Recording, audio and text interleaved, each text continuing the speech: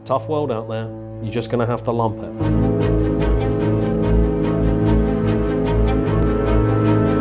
Yes, Teratome took me all of 30 years to write. The demons that occur in this book have been growing for that same period of 30 years. But I can type pretty fast on 2 fingers. I can do that very fast, very hard. Most important thing is what comes out at the end, and that is darkness. We have to fight AI. I have a plan to line up all computers running an AI program and sledgehammering them all.